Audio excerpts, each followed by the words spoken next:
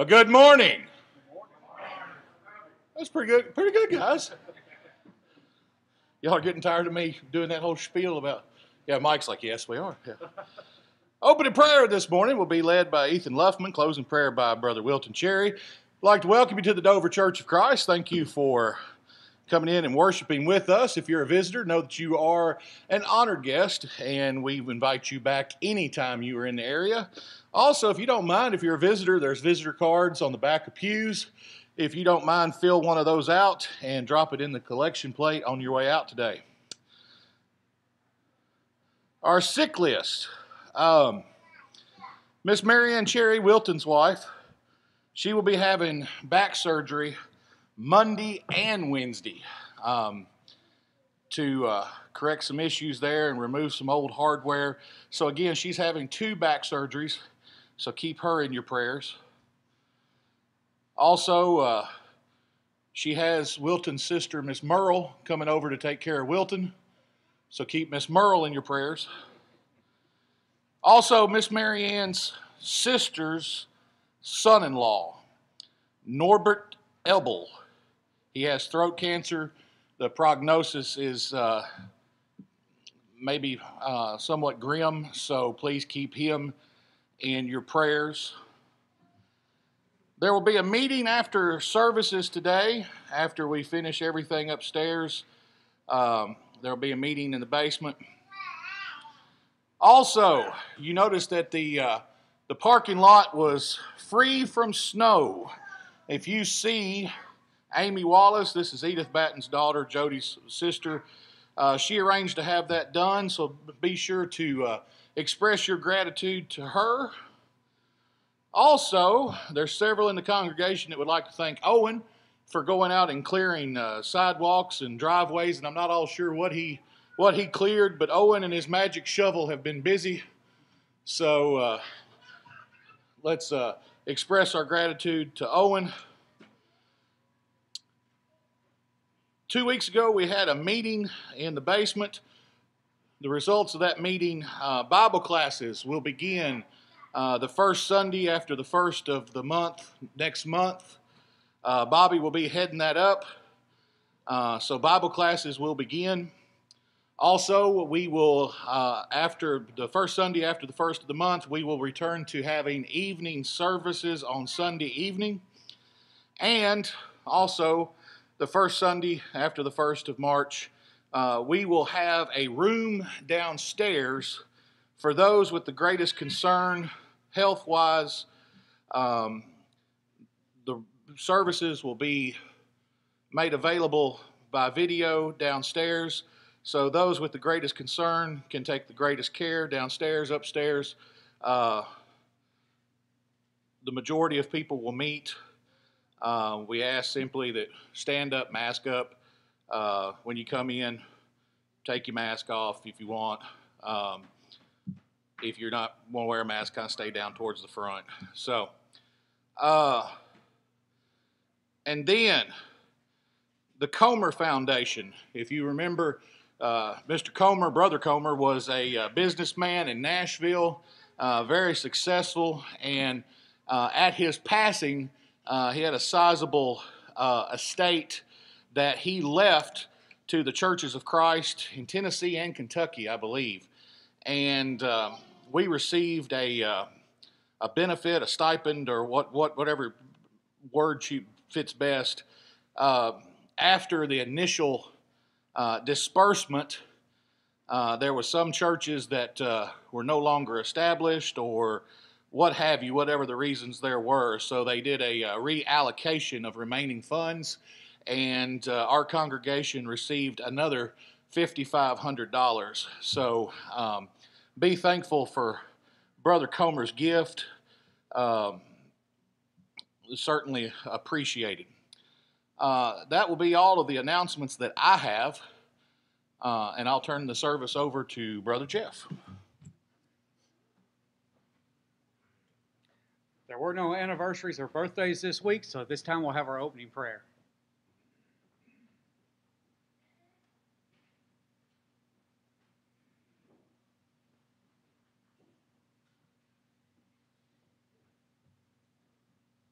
If you would bow with me, please. Our Father in heaven, we're so thankful for this day, for all the many blessings of life that you give us. We're thankful, Father, for this opportunity to come here and to worship you as like-minded individuals and worship you in spirit and truth. And we pray, Father, that everything that we do today would be pleasing and acceptable in your sight. We pray, Father, for those that have been mentioned that are sick, those that may be on our sick list that may be having surgeries, may be not with us for whatever reason, Father. We pray that you would be with them and bless them and guide them and give them the things that they need during this time, Father. We pray, Father, for all those that are in military and fire and rescue and EMS and police that are serving our country, Father. And we pray that you would be with them and give them the things that they need and protect them in their duties, Father. We pray, Father, for we thanking you for especially today for your Son Jesus, who came to die on that cross for our sins, that through him we have salvation and hope of eternal heaven with you one day. We pray, Father, that you'd watch over and care for us throughout this service, watch over and care for us throughout this week, and keep us safe, healthy, and out of harm's way. In Christ's name we pray. Amen.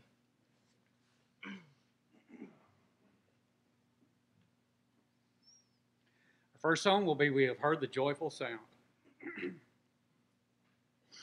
We have heard the joyful sound, Jesus saves, Jesus saves. Spread the tidings all around, Jesus saves, Jesus saves. Bear the news to every land, climb the steeps and cross the waves. Onward 'tis our Lord's command, Jesus saves, Jesus saves. Wafted on the rolling tide, Jesus saves, Jesus saves. Tell to sinners far and wide, Jesus saves, Jesus saves. Sing ye islands of the sea, echo back ye ocean caves. Earth shall keep her jubilee, Jesus saves, Jesus saves.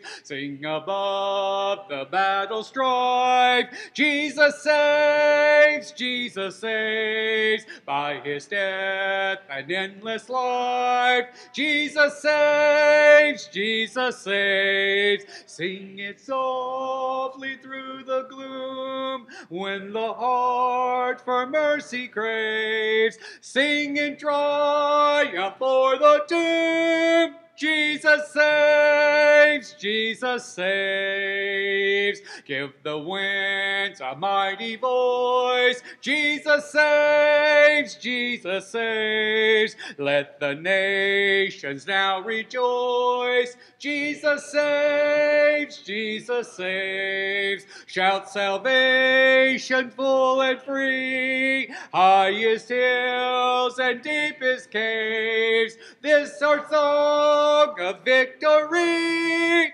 Jesus saves, Jesus saves. Our next song will be Shall We Gather at the River. Shall we gather at the river where bright angel feet have trod, with its crystal tide forever flowing by the throne of God? Yes, we'll gather at the river, the beautiful river. Gather with the saints at the river that flows by the throne of God. On the margin of the river, washing up its silver spray, we will walk and worship ever all the happy golden day. Yes, we'll gather at the river, the beautiful river. Gather with the saints at the river that flows by the throne of God. At the smiling of the river, mirror of the Savior's face, saints whom death will never sever, lift their songs of saving grace. Yes, we'll gather at the river, the beautiful river. Gather with the saints at the river that flows by the throne of God. This time we'll have a prayer for the offering.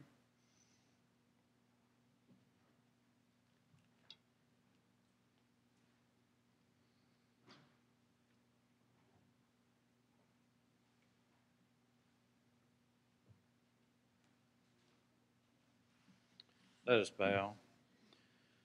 Gracious and loving Heavenly Father, we're so thankful for this day. We're thankful that we can assemble here to worship Thee. Father, help us to realize that everything that we have comes from Thee. And Father, realize that You have blessed us with the income which we have. And Father, we're so thankful now that we have this opportunity to give back to Thee.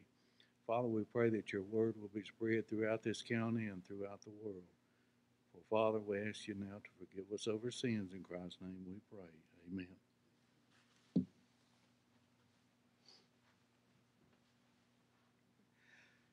Our song to help us prepare our minds for the Lord's Supper will be He Loves Me. Why did the Savior heaven leave and come to earth below, where men His grace would not receive, because He loves me so? He loves me, He loves me, He loves me, this I know. He gave Himself to die for me, because He loves me so. Why did the Savior mark the way, and why temptation know? Why teach gentle and plead and pray, because He loves me so. He loves me, He loves me, He loves me, this I know. He gave Himself to die for me, because He loves me so. Why feel the garden's dreadful dross? Why through His trials go? Why suffer death upon the cross? Because He loves me so. He loves me, He loves me, He loves me, this I know. He gave Himself to die for me, because He loves me so.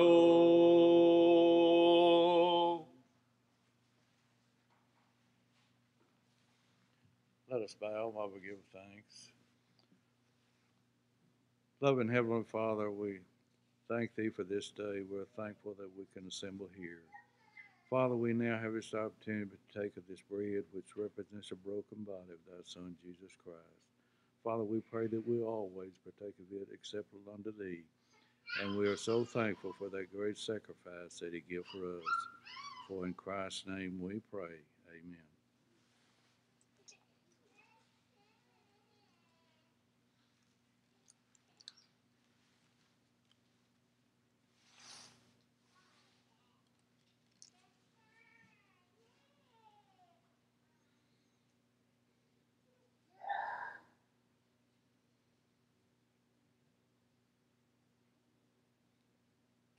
Let's bow again. Heavenly Father, we now offer thee our thanks for this cup which represents the shed blood of thy Son, Jesus Christ. And Father, we pray that we'll always partake of it acceptable unto thee. For in Christ's name we pray. Amen.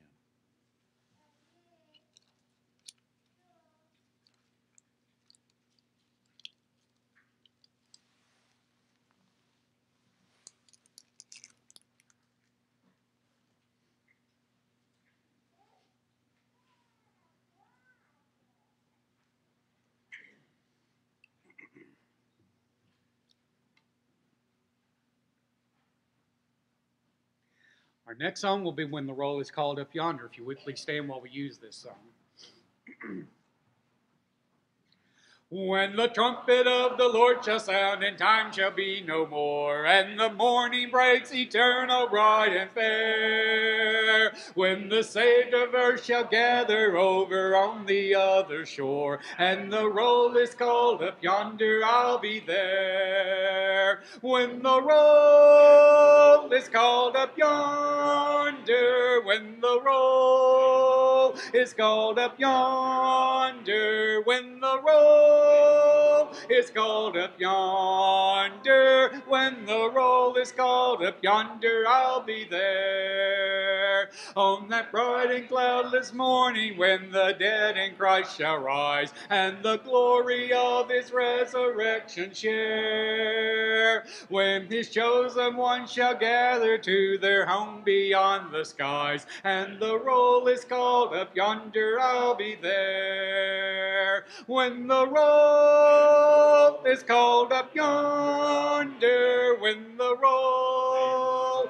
is called up yonder, when the roll is called up yonder, when the roll is called up yonder, I'll be there. Let us labor for the Master from the dawn till setting sun. Let us talk of all his wondrous love and care. Then when all of life is over and our work on earth is done, and the roll is called up yonder, I'll be there. When the roll is called up yonder, when the roll is called up yonder, when the roll is called up yonder, when the roll is called up yonder, I'll be there.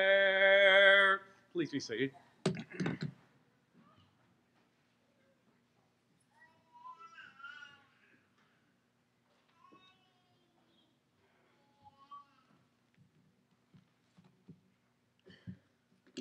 Good morning. Welcome you to our service today. We are glad that you are here. We're glad that we are able to be here today. I'm thankful for your presence. Anyone who might be visiting with us, we're especially always welcoming to you, and thank you. Welcome you to be back with us every opportunity that you possibly have to be here. And I was talking with Van before services. What are we gonna be able to do today with the pandemic and snowpocalypse going on at the same time? And I think we did pretty good despite all of that. Thankful for those who helped to get the parking lot clear so that we could be here also. I saw a lot of places had to cancel today because the parking lots were not accessible, and that was not the case for us. So I'm very, very thankful for that. If you have your Bible, go ahead and be turning it to 1 John chapter 5, and we'll get to a verse as a springboard verse there in just a moment.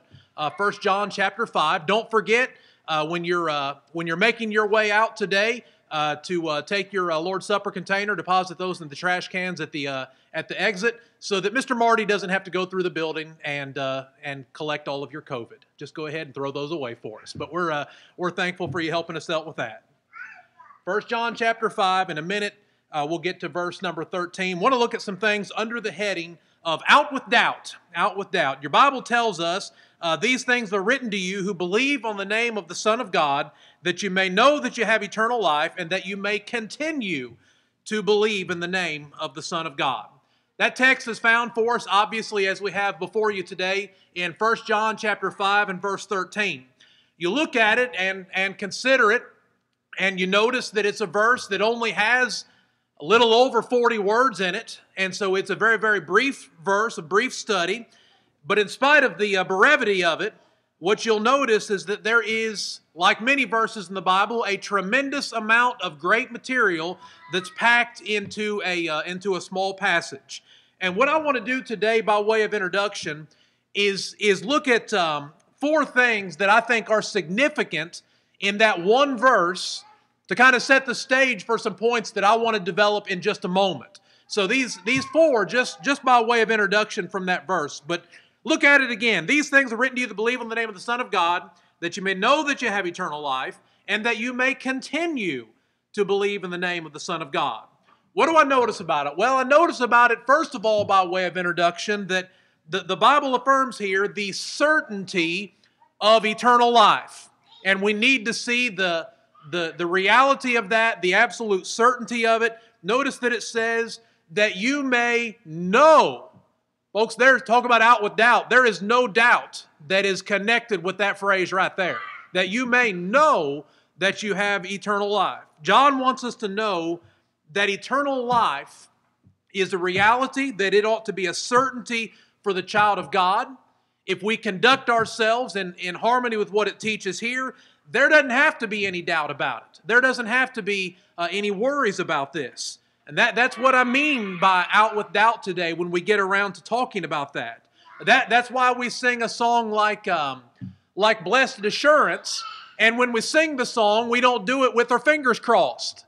All right? It's not wishful thinking when we're singing that song. It's not a song that we sing that the title says Blessed Assurance with a question mark at the end of it.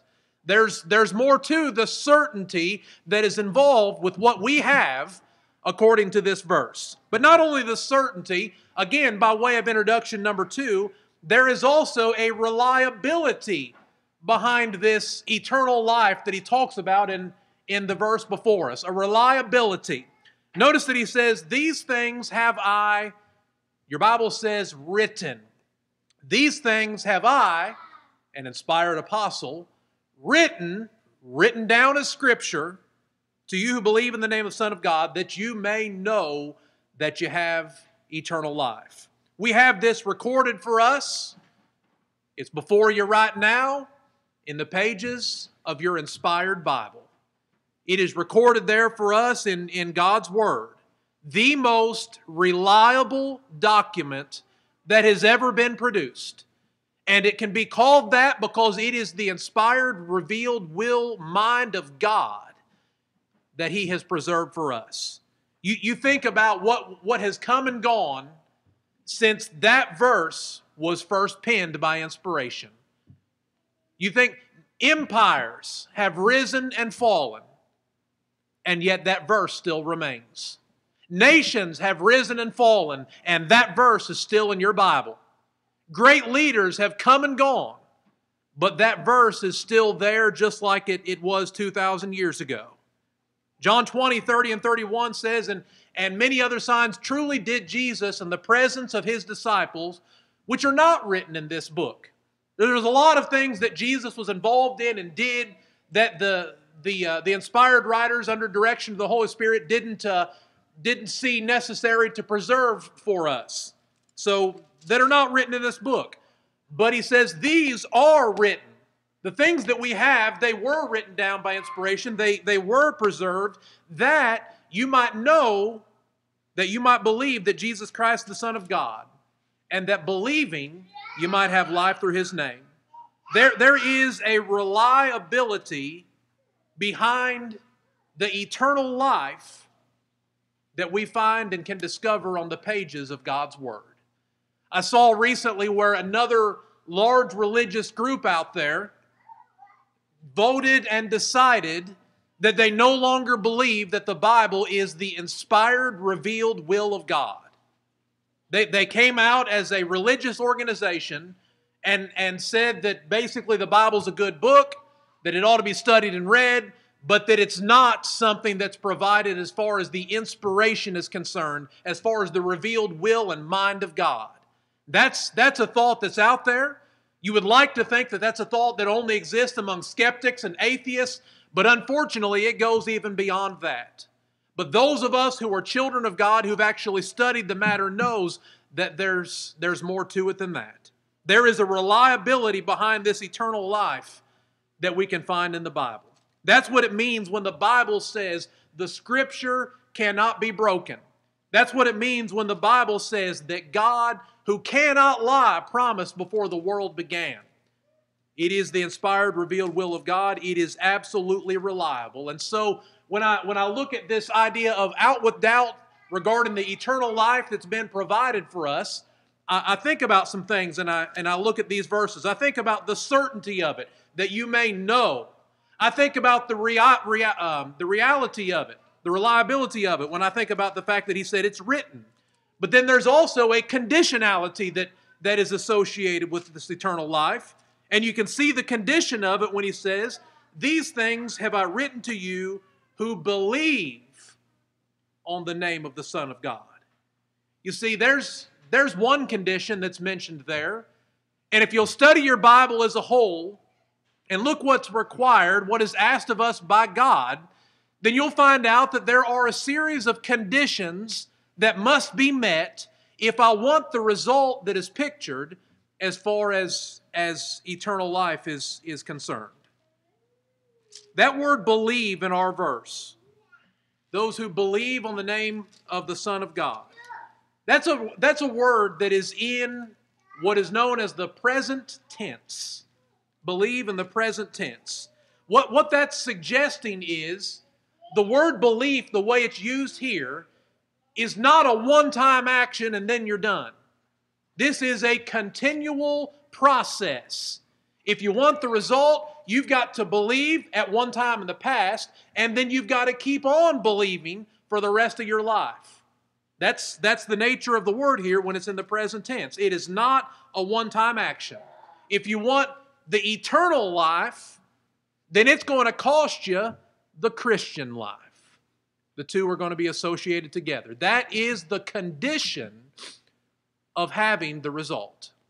Not only, though, a certainty, no, not only a reliability, written, God's inspired word, not only this conditionality, the idea that you've got to do what's right and continue to do it, but number 4, by way of introduction, there is a personality that is associated with all of this.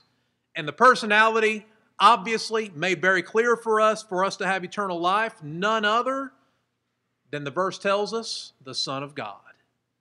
It is our result of eternal life is absolutely tied to that one great and perfect personality who came down from heaven and took upon himself human flesh. Our only hope is the hope that we have in Jesus Christ. These things are written unto you that believe on the name of the Son of God. He left no room for doubt when it came to their salvation. He left no room for question marks when it came to where they could spend their eternity. And what I want to do today in a moment is I want to generate here 3 points regarding that, to how we can be out with the doubt that is so prevalent in so many minds. And unfortunately, yes, sometimes I've even seen it happen in the Lord's church. It shouldn't be there. It doesn't need to be there. And we'll look from the text at exactly why. Because listen, there are some things out there that can cause a person to question their salvation. And it genuinely should. And a glance at 1 John helps with that. In fact, that verse before us, 1 John 5:13, is at the heart of why this book was written. That's what he tells us right there. And so he reveals to us some things that can help us to maintain the assurance, the confidence that we ought to have. Because maybe this is apparently a problem for the first century Christians. The book was written to them for a reason. And it was preserved for me and for you for a great reason as well. It must have been the fact that that's why 1 John 5:13 was written and included in the Bible. And so all through this little great inspired book, you have him convincing these Christians there doesn't have to be question marks associated with your Christianity. There doesn't have to be doubt associated with what you believe and why you believe it and what it is that you're doing and the result that's going to come. Several ideas that he lays out that ought to help us with this concept of really being out with doubt. What are they? Well, number one, you want to be out with doubt. Never doubt, according to our text, the promises of God. Never doubt God's promises. Anybody ever promised you something and went back on their word? It has happened to every one of us. It's happened to me. And you know what? Here's the honest and solid truth of it. I've been guilty of it myself.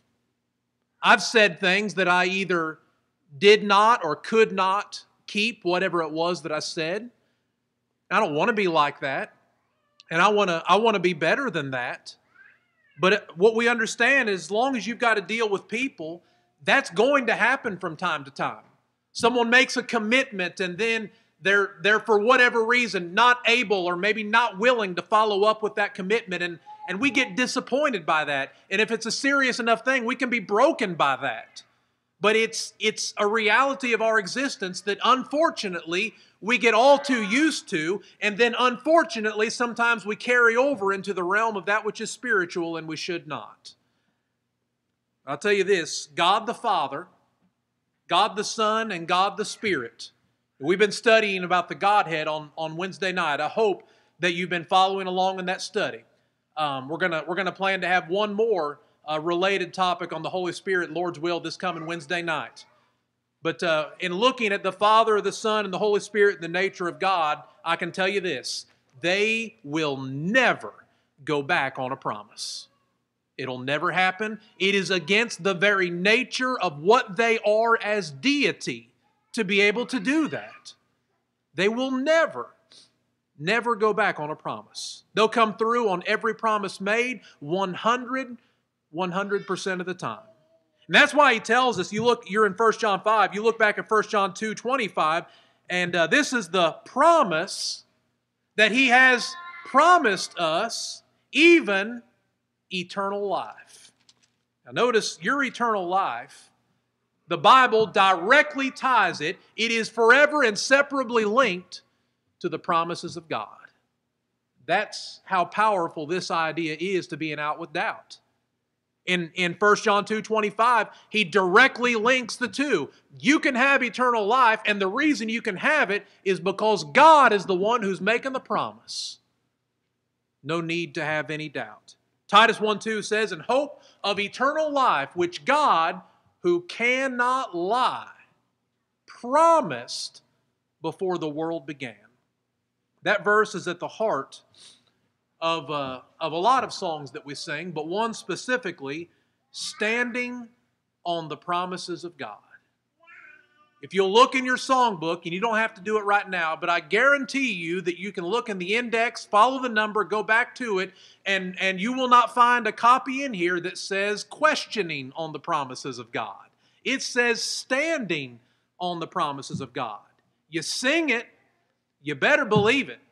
And if you don't believe it, you got no business singing it. Because his promises are that real, they are that genuine. Now, this next illustration on this one that I want to share with you is not original with me. I lifted it from one of my favorite preachers of all time, Brother Wendell Winkler. But Brother Winkler often would say that the promises of God rest on 4 pillars. I've referenced it before, and I want to share it with you again. I've always said on this that it would make a good sermon in and of itself, and I want to do that sometime. But he said that the promises of God rest on 4 pillars. The fact that you can be out with doubt, and tying this to our first point, what does that rest on? What do we know about God? What have we been studying about on Wednesday night when it comes to the Godhead? Well, first of all, it rests on God's omnipotence. Now, all that is a fancy word to say that God is all-powerful. He is omnipotent. But the promises of God rest on that pillar number 1, God's omnipotence. In other words, God is powerful enough to carry out every promise He ever made. It's never going to be a problem where God made a promise, but then he was not strong enough or not powerful enough to carry out what he said he would do. Never going to be an issue because of pillar number one, the omnipotence of God. Pillar number two, the omniscience of God. Again, a fancy word to say that God is all-knowing. He has to be in order to be deity. It's one of the qualifications of being God. Omniscience. So pillar number two, because God is all-knowing, you never, never, never have to worry about God forgetting that He made the promise. Do you ever forget?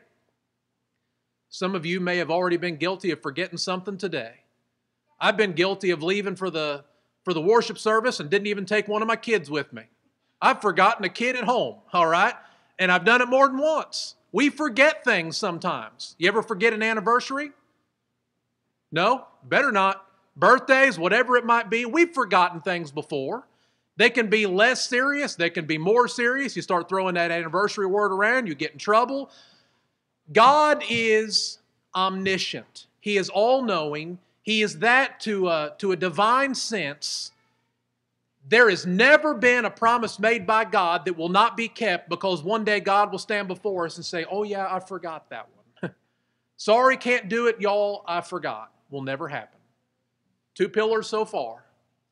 He is omnipotent. He's all-powerful. If He said it, He can do it.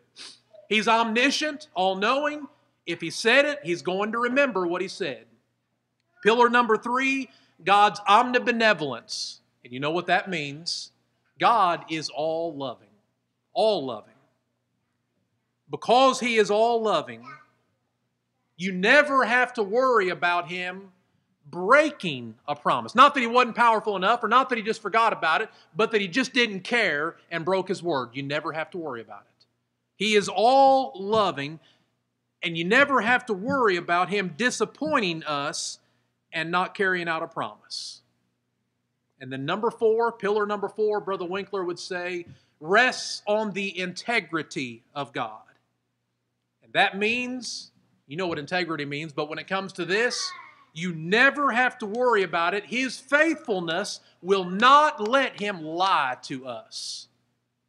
He's never going to deceive us. He's never going to say, you can have eternal life. It's known, it's guaranteed, it's right there. We stand before Him in judgment, and He says, you know, didn't mean it when I said it. Sorry, out of luck. It's against the nature of God. Those are the four pillars. Now you let that sink in. If I'm in the category of someone who is doubting God's promises, God's made a lot of them. Today we're talking about the promise of salvation. But if I'm in the category of a person who would doubt the promises of God when it comes to salvation, think about what I just did. What did I just call into question? If I read 1 John 5:13, and then I come away and leave the idea that I don't believe it, that I can't really know that I have eternal life, what did I just do? I just brought into question God's power, God's knowledge, God's love, and God's integrity, and I don't want to be a person who would question any of those. When He makes a promise, you can take it to the bank. Every time. How can I really be out with doubt? I look at these lessons and I don't doubt the promises of God.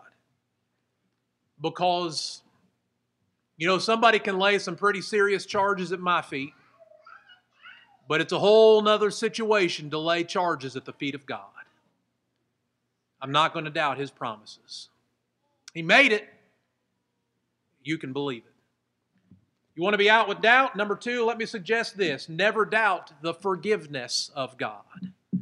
Never doubt the forgiveness of God. Look at 1 John, probably a great verse on this one as far as this book is concerned. 1 John 1:7. Y'all know it very well. We walk in the light as He is in the light. We have fellowship with one another. The blood of Jesus Christ, His Son, cleanses us from every sin. And I know there are a lot of people out there who have doubt when it comes to God forgiving their sins, and then therefore they have some associated doubt when it comes to eternal life. And it's a sad cycle. I doubt God's forgiveness, and if I doubt God's forgiveness, then I'm going to doubt the eternal life that comes with it. And so often people feel guilty about something they've done. And when I live with a sense of guilt, we've talked about it before, it chokes out the assurance and the confidence that I ought to have that the Bible says that I should have. And so you better believe that they are related. There's a correlation here. Folks, the lesson brought to us time and again from the Bible is to never doubt God's power to forgive any sin in my life. Did you hear it?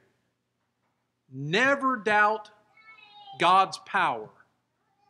His willingness to forgive any sin in my life. I don't care how deep the sin is. I don't care how dark the sin is. One's equal to another when it comes to God's ability to forgive. Y'all, here's what it comes down to. If you are willing to do the hard work of repentance, He is willing to do the gracious work of forgiveness. Repentance can be hard.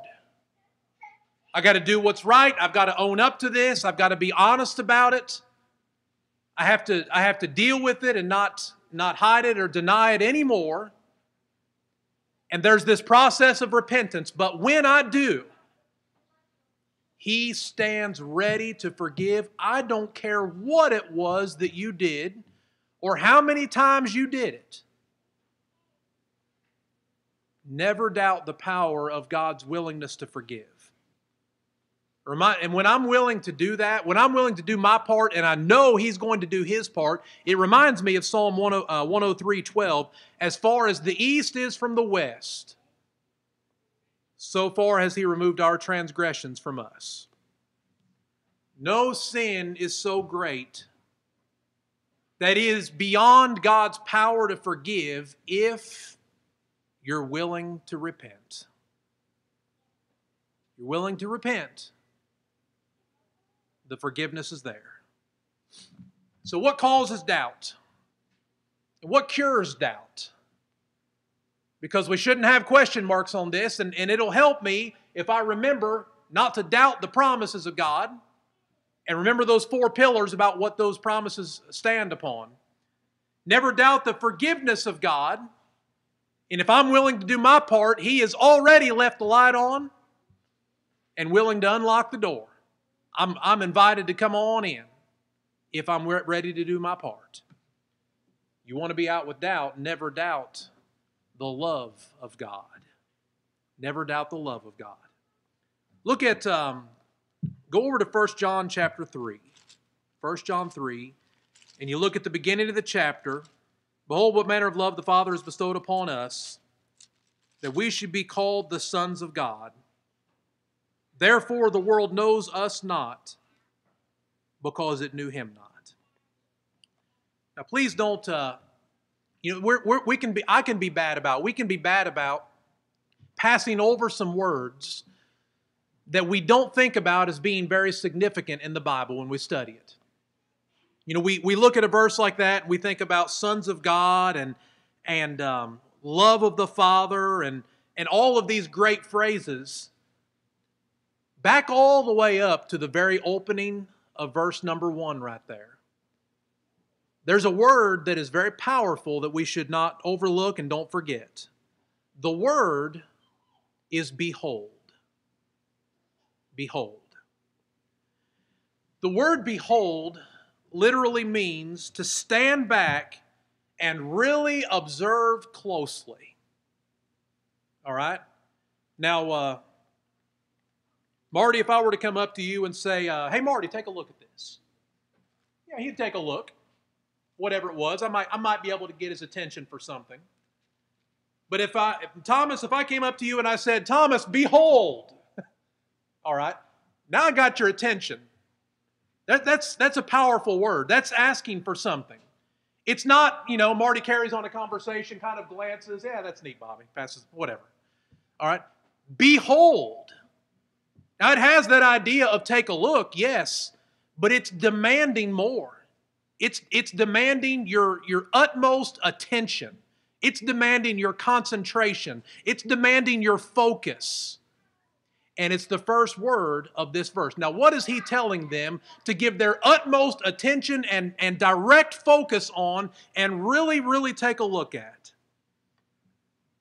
The love of God. Behold, what manner of love the Father has. When he says behold, don't just pass over it. Think for a moment about what he just asked us to do. Because it literally means stand back and really observe, closely follow, and take in the love that God has for us. Behold, what manner of love the Father has bestowed upon us. Look at verse 16. Hereby we perceive the love of God because he laid down his life for us.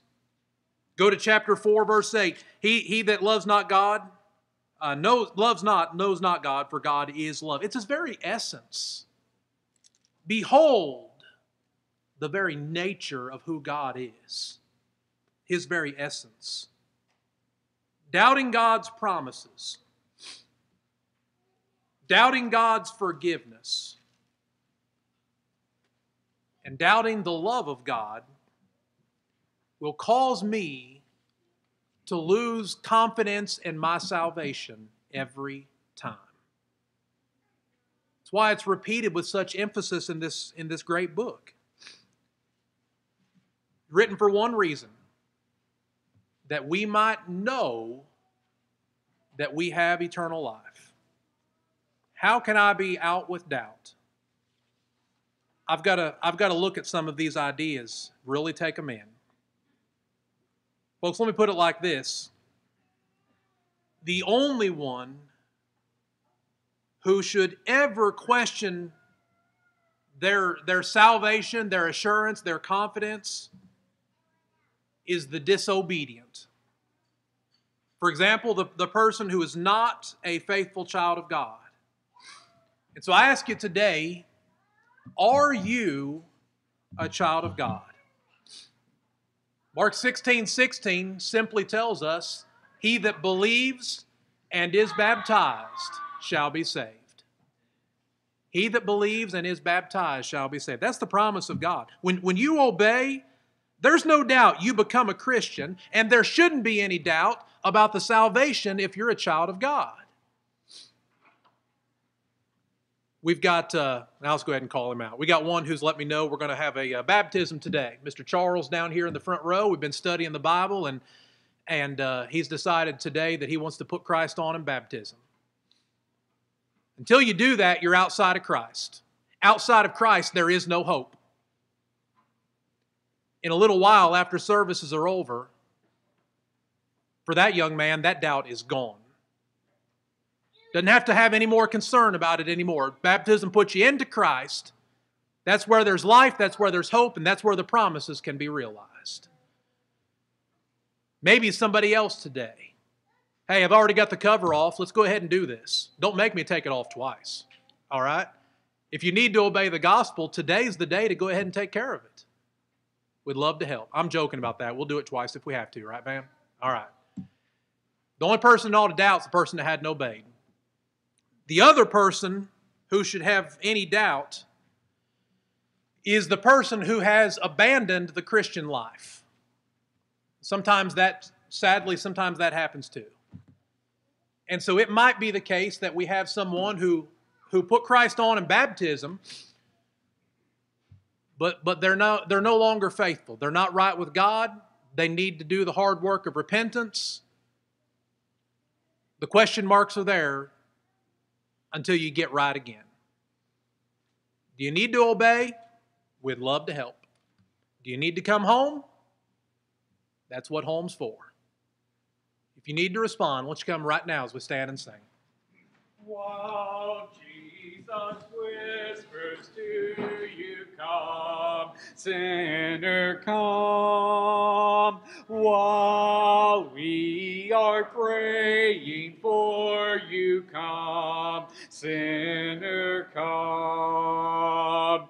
Now is the time to own him, come, sinner, come. Now is the time to know him, come, sinner, come. Are you too heavy laden? Come, sinner, come. Jesus will bear your burden. Come, sinner, come. Jesus will not deceive you. Come, sinner, come. Jesus can now redeem you. Come, sinner, come. Oh, hear his tender pleading. Come, sinner, come. Come and receive the blessing. Come, sinner, come. While Jesus whispers to you, come, sinner, come. While we are praying for you, come, sinner, come.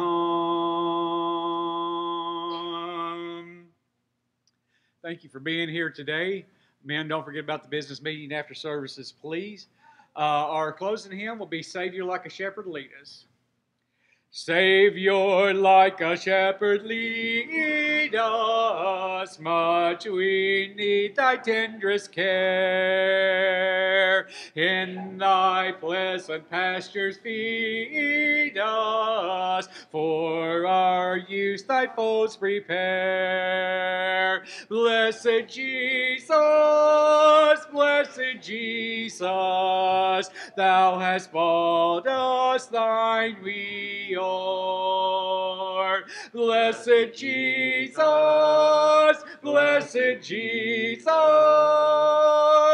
thou hast bought us thine reward.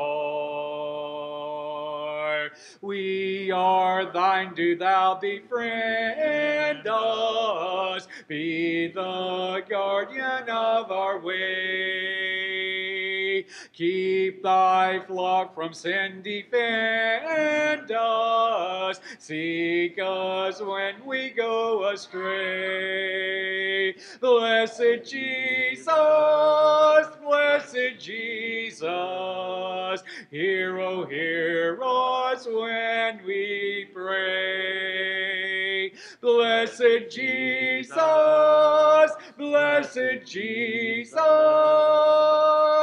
hear, oh, hear us when we pray.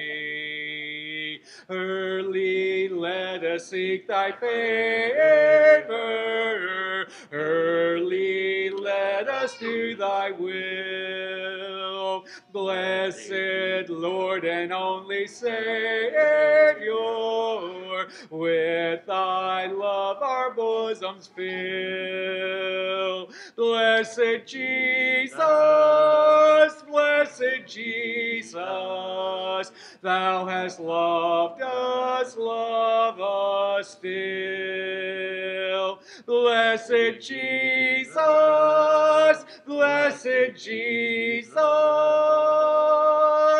thou hast loved us, love us still.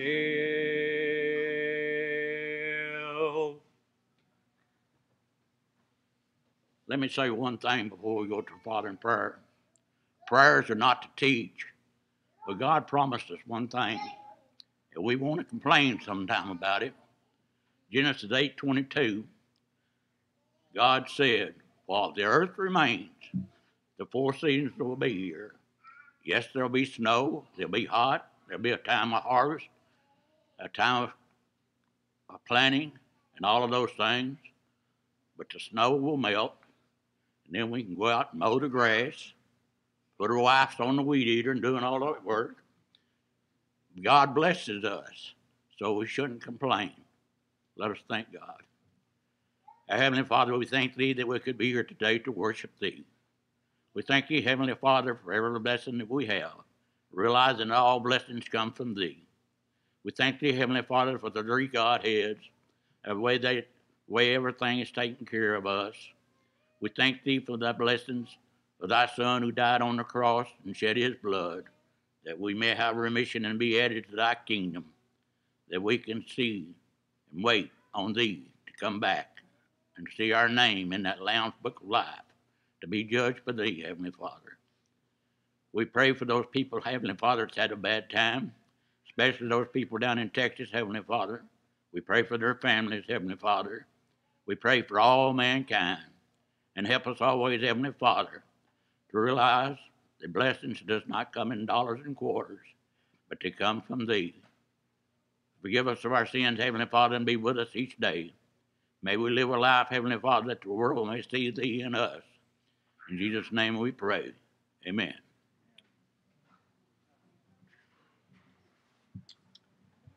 You need some help? Yeah, I do. Okay, hang on just a second. I'll be right I don't know if here that was with you. solid wood, but that's. It's,